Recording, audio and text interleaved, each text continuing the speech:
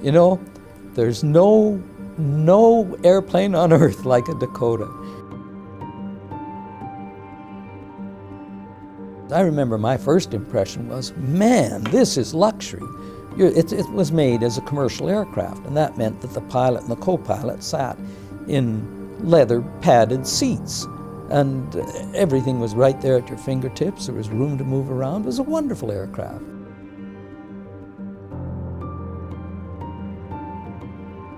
Well, of course, I put over 1,000 hours, I think, altogether, so naturally I'm in love with the old aircraft.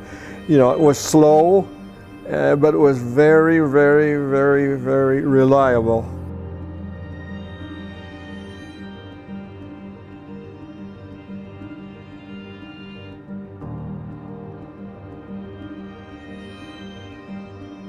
This is the C-47 Dakota, and of course our aircraft 436 we have it painted on Canucks Unlimited, and it's remarkable that people after the war, the military, British military, that still remember us dropping supplies to them when they need them so badly. Now our aircraft, I've heard of Dakotas in Europe that had some sort of a rolling ladder to bring your heavy load in, or slip-proof floors. Well, ours had just nothing but a plain aluminum floor, and if we carried ghee, that is that liquid butter that the Indian troops liked, if we carried that and it leaked, you could barely get up to the front of the aircraft because the Dakota has quite a slope when it's sitting on the ground. And as for seating, well, we had nothing. If we carried wounded, we simply strapped them down, tied them in with whatever rope we had. And mind you, my captain he knew every click of the engine, and we flew the same aircraft for about half our tour. And he knew when the engines were running fine, and we never had any problems with it. The greatest aircraft that I ever flew in. Now, it was, as I say, it was slow, but boy, you got there and got back, and that's the main thing. Then in the middle of 1944, I was orderly corporal, traveling around with the orderly officer one evening, and finally about 4 o'clock in the morning, we checked in the orderly room, and there was a message there that a lot of people were transferred overseas. And I found my own name on there, a lot of other names, so I went back to the barracks and woke all the guys up and told them, and they didn't believe me. They were ready to throw me in the shower. However, they found out after that it was true, and a bit of excitement. And we had some medicals, of course, and then we got into inoculations, and some inoculations are some that actually you have when you go south. So we had the rumor going around that we were going to India. I had a sinus problem at the time, and I was sent across to the south side of Edmonton to see a doctor, and he examined me and he said, "Do you want to go overseas or don't you?" I said, "Yes, I do." He said, "I don't see a damn thing wrong with you." So I went back and got my inoculations, and were shipped overseas, went over in the Aquitania without a convoy, arrived in Greenock, and then from there we were all taken down to Bournemouth, and were there for a couple of months, and the squadrons were sort of organized. And then we went to the southern part of Wales, and we flew to India. We boarded or picked up our own aircraft and traveled with our own air crew and our own ground crew as passengers, and all our kit bags and everything as a complete squadron. We were transported, the majority of our additional staff and air crew particularly came out through various other routes. We flew over France down to Rabat in Africa, Morocco, and stayed there overnight, laid outside on the ground all night there. I had a chocolate bar in my pocket, and in the morning I was just covered with ants. And traveled on to Tobruk, North Africa. We've seen here in both Sardinia and Tobruk the devastation that took place in there. Anyway, from there we went into, next day into Cairo, and we had an opportunity to look at the Sphinx and go through the pyramids. And the morning we were supposed to leave, one of the fellows leaned on the elevator and it dropped down. Apparently somebody had sabotaged, taking the two nuts off of the bottom part, and if we'd taken off, we'd had a problem. So they fixed it up and we took off late that afternoon and flew over to Iran, Iraq, and then arrived in India.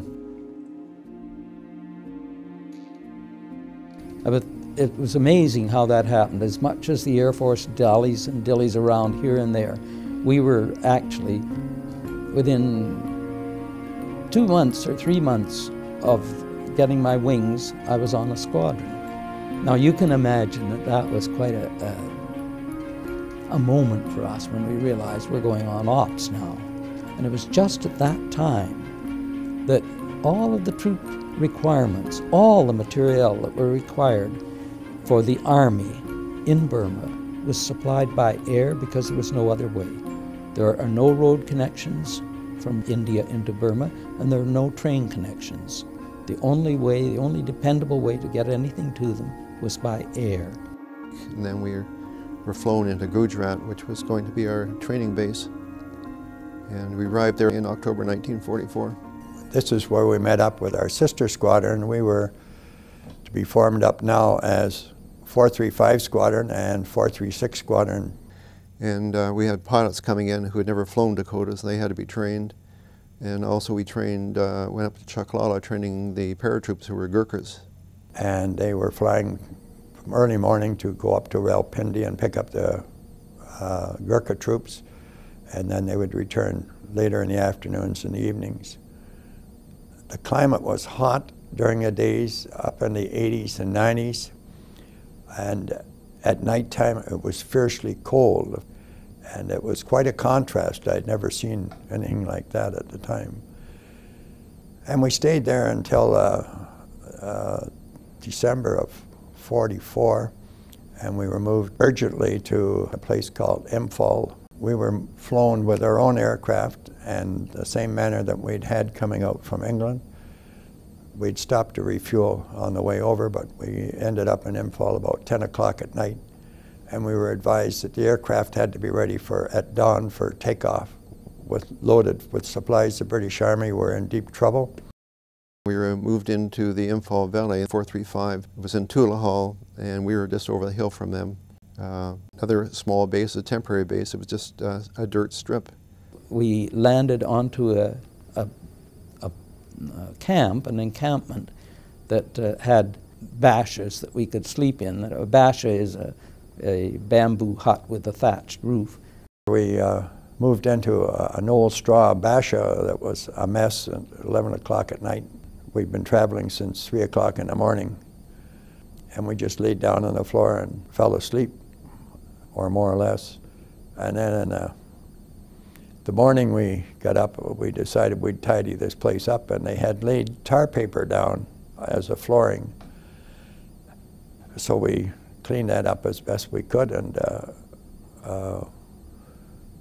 someone decided to look under the tar paper, and here we found a whole nest of snakes. So out came the machine guns, and we cleaned out that place pretty good. Oh, 2 or 3 days after we were there, they dumped off a bunch of sacking and bamboo poles in front of every basha. We built our own beds. We took 4 bamboo poles and hammered them into the ground about that high off the ground. And then we put a little, cut an X, sort of a V into them. And then we get 2 other poles, and you get a gunny sack bag, cut the 4 corners off, make it into a stretcher, and sit it on there, and then we tie it with ropes. And that was what we slept on for a couple of months. We made showers by whatever we could, you know, puncture holes in the bottom of a 5-gallon tin and put water in it, and at least we had a cold water shower. So it was all up to us to do whatever we could. The cooks, they simply made whatever they could in the way of a kitchen. They had a few field cookers, but basically it was all improvised. That didn't last too long. The American squadron that moved out had left a very nice camp up on the other side, and we moved from the one we were in, which was called Camp Pispur, over to the other camp, which was called Sentinel Hill, and was on a hill, which was important because when the monsoons came, at least your feet were dry. And the air crews had one advantage over the ground crew, that if they completed 700 hours, I believe it was, that was considered a tour. So they were very interested that the aircraft were serviced. We flew every other day. A flight flew one day and then B flight and gave us a day off. And the air crew, you know, it didn't seem to matter what the weather was like. It would chug along and get us there and get us back, and that was the main thing. We would get up at, when it was dark, at 4 o'clock in the morning and be down on the strip after breakfast and before it turned light, and you had your tools ready to service aircraft, and you worked your butt off until 8 or 9 o'clock, and by that time the heat was unbearable. And then we would rest for the afternoons and then be back at it again at 5 o'clock, and as the aircraft came in at night, we did all our inspections, and they would be pulled off their last trip so that we could do inspections. And as a result, the tonnage that the squadrons had carried and the number of air miles that they'd done and so on and so forth was unequaled by any of the other squadrons in the area.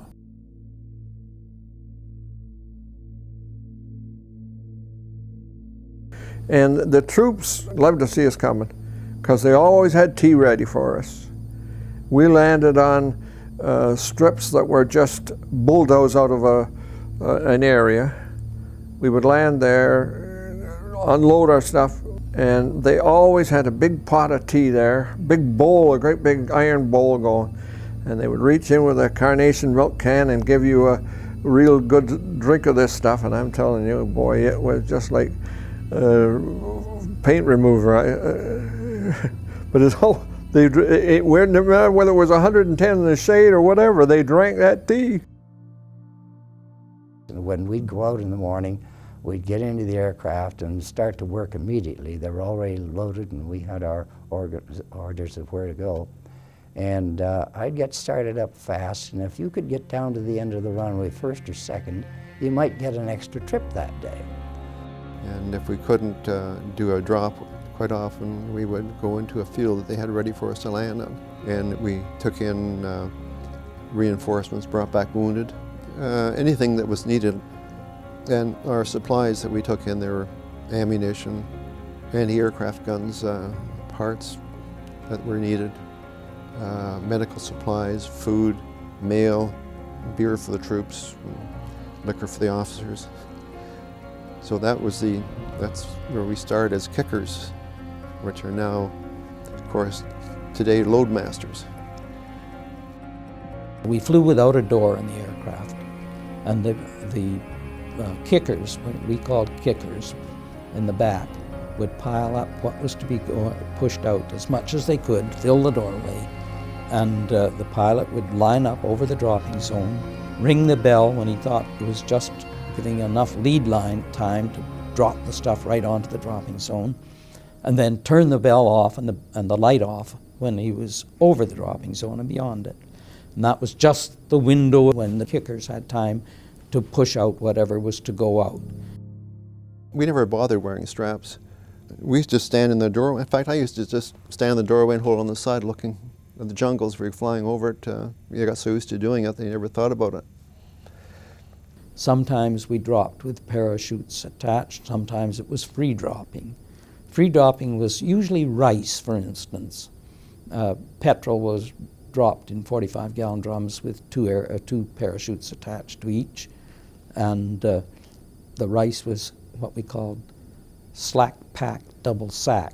That is, there would be one sack inside and another sack outside. So the first one might break, but the second one wouldn't. And it was slack packed, and when they hit, they bounced. And pretty well did not break, so that was a good way. And anyway, everything that was piled out would be shoved out the door, and then the kickers would put another load at the doorway while you flew around and made another circuit.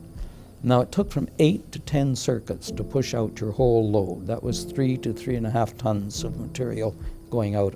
And in those 8 and 10 circuits, all you did was fly around to get line up and come back over the dropping zone. We had no armament whatsoever. We had no guns, we had no protection. We only had 6 shooters. And so the aircraft were like circling, following each other around doing this, and this officer came in and he shot down about 4 aircraft before he teed off. The first man to see them was the flight commander, Herbie Coons. And he was the OC of B Flight when they were caught by the Japanese fighters. And he was the one that took this plane down. That was our only escape, get down. If you were in danger, get down. He put his wireless operator in the Astrodome so he could watch. And when he reckoned that the fighter was lined up on him and ready to shoot him down, the wag up in the Astrodome would give him the signal, and he'd make a flat turn one way or the other, very sharp, and the fighter would have to go by and miss him and try and line up again. And he did that 3 or 4 times at the same time, trying to draw the fighters away from the others. And he ran into a palm tree with his aircraft, and he bent about a 3-foot section at the end of the wing up, almost straight up, and he flew it back. It came back that way. And one of his kickers was killed, and I think 2 of our planes went down, and a couple of other people were wounded in that. And that was the first time we'd actually realized what we were up against.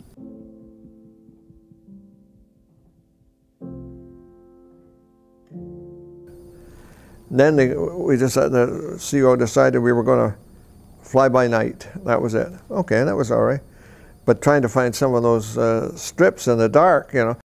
I remember one was about maybe 150 feet wide, the whole clearing in the jungle, and the DAC has a 95-foot wingspan. There wasn't much room on either side. And there were 3 bonfires lined up down each side to line the strip itself. And we landed in the middle of the jungle in the night by 3 bonfires on a strip of dirt. At the end there was a big bonfire that marked the place where you could turn around and take off the opposite way. You landed and took off on the same strip. There was no matter of a taxi strip to take you back to a takeoff point. So you landed in one direction and took off in the other direction, and you just had to make sure that it was your turn to take off because the other guy might be coming in. The idea was to go in at, say, 5,000 feet, land, get rid of your stuff, then go 5 minutes north when you took off, and then back that way. Well, of course, it went for about 3 days that way, and then someone didn't fly far enough north. And I think the CO practically saw the exhaust of some aircraft going the other way. So he decided that was no good either. Mountbatten, when he was made Supreme Commander, said 2 things. First off, we won't retreat. If you're surrounded, we'll surround them, and we'll supply you by air, and we'll win. Secondly, we're going to fight right through the monsoons, because at that time both sides actually had quit during the monsoons. But our CO told Mountbatten, he says, we're not going to worry about the monsoons, we'll fly through the monsoons and we'll do it. You tell us what you want and we'll get it there. And he did. Flying in Burma was fun, but there were some dicey spots along the way. They told us never fly into a Q-nim cloud. Well, if you're going to fly in the monsoons, you're going to fly into a Q-nim cloud. There's no way of getting around it. If there was anything that was the biggest danger to us was having to fly through the monsoon and thunderstorms, go up over mountains, and you'd hit a downdraft that might take you down 1,000 feet in 5 seconds. And then you hit an updraft, but you didn't know when you got a downdraft whether you were right up below the mountain level. So you have to start circling, climbing up to get to a height above the level. One of these fellows came home, and we went down to look just as a lesson to the pilots of what could happen. We went down to the strip to look at it. The fairing strips that blend the wing root into the fuselage were torn off. One of them anyway was torn off. And the tailplane was at an angle like that to the main plane. In fact, the fuselage had been twisted, and that's what that monsoon cloud had done. We flew in all kinds of weather every day. We flew in the monsoon. We flew in thunderstorms. And the people who were lost invariably were lost by hitting mountains. They just we had no radar. There's no way we could know the mountain was there. We had maps and so on to show where the mountains were, and they could certainly give you the courses. But if you got off course or something, you know. What we used to call the weather today is 10/10 cloud with intermingled mountaintops. As a matter of fact, it was so bad that our squadron took one aircraft out of service for flying supplies and sent him up in the morning with some oxygen. We had oxygen, but we didn't have any masks on our aircraft. So we normally wouldn't fly much above 12,000 feet for very long. He had to go up to 15 to 18,000, and he was called Watchbird, and he would stay far enough back that he could pinpoint and give us directions where the main thunderstorms were over the mountains, so that when we were taking off, we'd give him a call and he'd tell us, and so we'd deke around the thunderstorm if you possibly could. And it was a challenge. You'd have the map reference for a dropping zone way off here somewhere, and especially in the northern part of Burma. It's all jungle and mountains. And mountain means mile after mile of very thickly folded mountains, high ridges and steep gorges, and right back up again to another high ridge. And somewhere in there, the Army would find a little wee spot where they could make a clearing.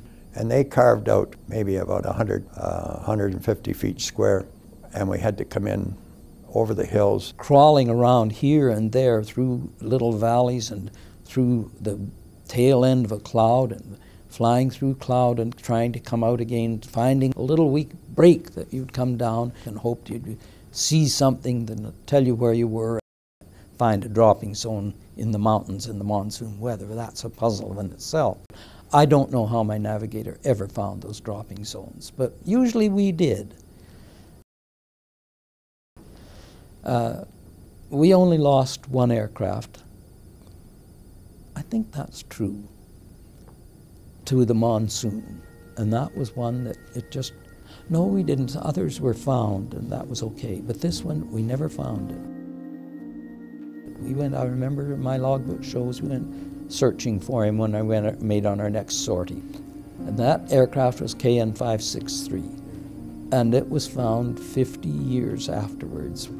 One of the local Burmese found the aircraft back in, I think it was around 1985, somewhere around there. And he picked up a watch, and he took the watch to a missionary.